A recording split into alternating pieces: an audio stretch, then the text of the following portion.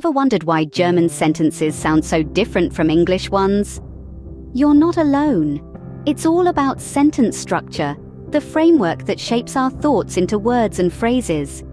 Just like building a house, language too needs a solid structure.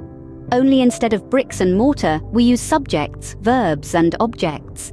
In the magical world of language learning, understanding sentence structure is like finding a secret key. It opens the door to clear communication and comprehension, allowing us to express complex ideas and emotions. It might seem like a small thing, but it's a game changer.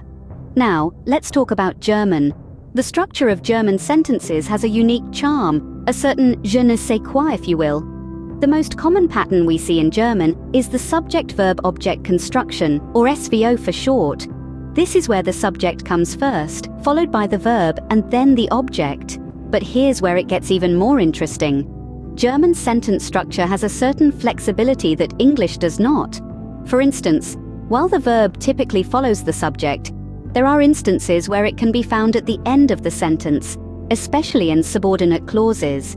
This flexibility can be a bit puzzling at first, but once you get the hang of it, it's like a beautiful dance of words. So why does this matter? Well, understanding how sentences are structured in German can help you better comprehend what you're reading or hearing. It can also improve your speaking and writing skills, helping you to construct sentences that sound more natural and fluent.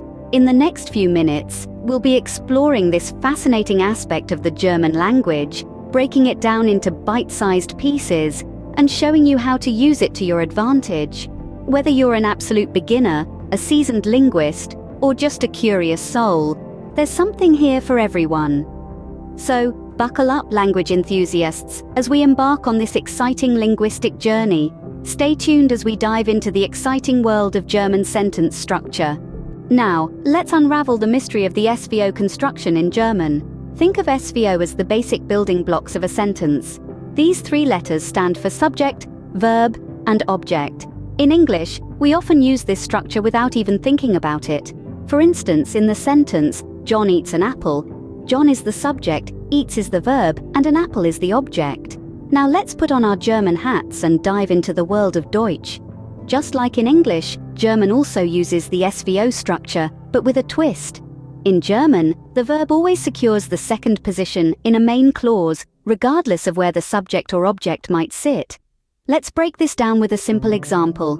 Take the sentence, Der Mann liest ein Buch. Here, der Mann is the subject, liest is the verb, and ein Buch is the object. As you can see, the verb liest comfortably sits in the second position, right after the subject. But what if I told you the subject doesn't always have to come first? That's right. In German, you can start a sentence with the object, and it would still make perfect sense. Let's shuffle our previous example a bit. Ein Buch liest der Mann. Here, ein Buch is the object, but it has taken the first position, followed by our verb, liest, still holding on to its second position, and finally, der Mann, the subject, at the end. It might seem a little confusing at first, but once you get the hang of it, you'll see that it's just a fun linguistic puzzle.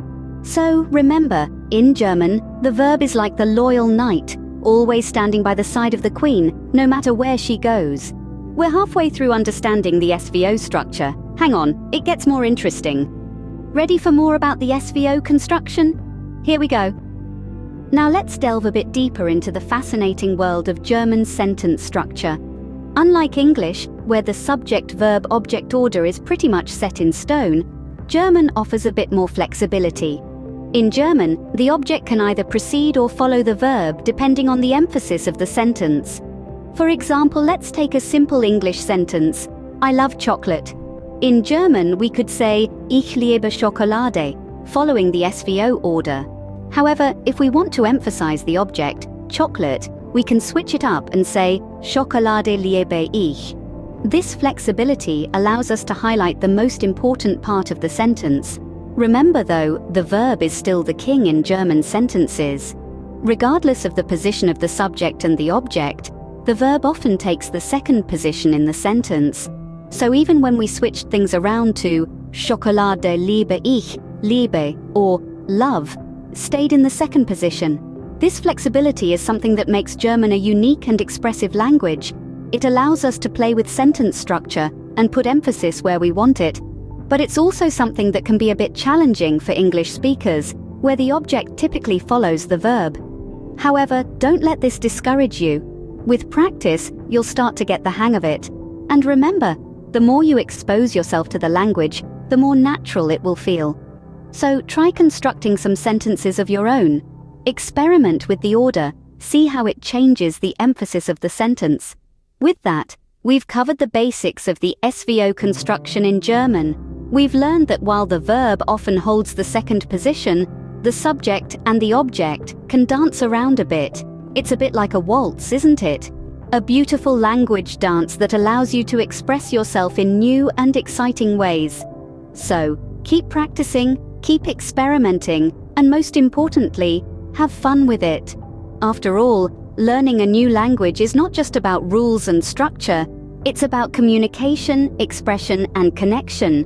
With that, we've covered the basics of the SVO construction in German. Having understood the SVO, let's summarize the key points about German sentence structure. First and foremost, the importance of sentence structure in German cannot be overstated.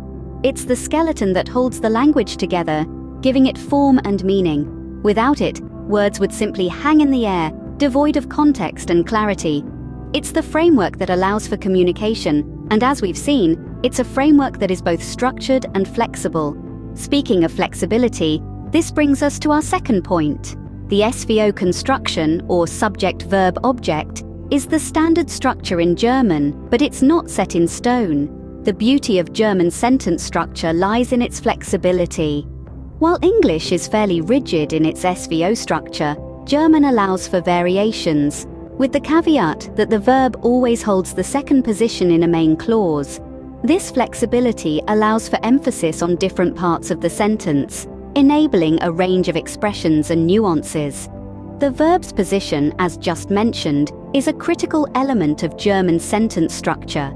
In a main clause, the verb is always the second element, regardless of whether the sentence starts with the subject, the object, or an adverbial phrase. It's the anchor around which the rest of the sentence pivots. And in a subordinate clause, the verb moves to the end of the sentence. This might seem a little topsy-turvy at first, but with practice, it becomes second nature.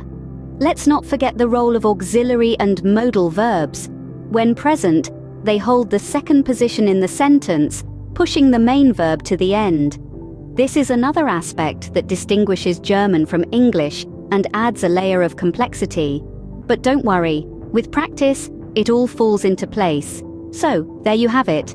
The key points about German sentence structure: the importance of sentence structure, the flexibility of the SVO order, the critical positioning of the verb, and the role of auxiliary and modal verbs. Now that wasn't too hard, was it? You've just mastered the basics of German sentence structure. Congratulations on taking the first step in understanding German sentence structure. Now, we're sure you're eager to put your new knowledge into practice. And the best way to do that? Start forming simple sentences in German. Remember, German, like English, often uses the subject-verb-object construction. So let's say you want to tell someone, "I love pizza." In German, it's "Ich liebe Pizza." Easy, right? But don't stop there. We encourage you to push the boundaries of your learning. Try to construct sentences that are a bit more complex, or sentences that use everyday phrases and real-life scenarios. Maybe you want to tell your friend about your new job, or maybe you want to order a coffee in a German cafe. Go ahead and give it a shot. Remember, the key to mastering any language is practice, practice, and more practice. Every sentence you construct, every word you learn, brings you one step closer to fluency. So don't be afraid to make mistakes. In fact, make lots of them. It's all part of the learning process. You're not alone in this language learning journey. We're here to support you, to guide you, and to cheer you on. If you're unsure about a sentence you've constructed, or if you have any questions about German sentence structure, don't hesitate to ask. We're always ready and willing to help. And we're not the only ones. Our community of language learners is eager to lend a hand as well. So why not share your constructed sentences with them? You might get some great feedback or even learn some new phrases. Plus, it's a great way to make new friends who share your passion for language learning. Don't forget to comment with your own examples and any questions you might have. We're all in this language learning journey together.